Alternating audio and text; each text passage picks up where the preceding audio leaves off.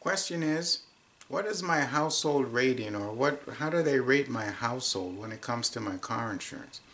That could be trouble, especially if you're in a household where you may have some people who may have had some bad luck, let's say, while driving behind the wheel. Because let's say you have four people in the house, and one person has a bad record.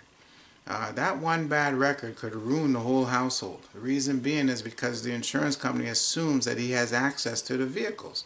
And every time he gets behind the wheel or she gets behind the wheel, things seem to happen. So, so what happens is many times you have to exclude that person. But if you do have someone in the household that has a less than perfect driving record, it can affect the entire household if they're all on the same policy. Many times people would exclude that person from touching their vehicles, or they get them their own insurance policy so that they don't have to have that person rated on the other insurance policies or other cars in the house.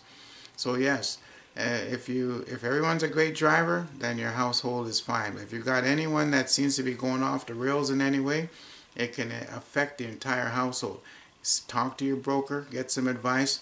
He's going to tell you to do an exclusion or something like that, so that that person won't be rated on your policy, which will help to reduce your premiums.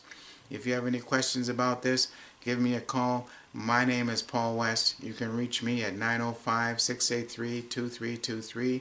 I'm with Bethel Insurance Brokers.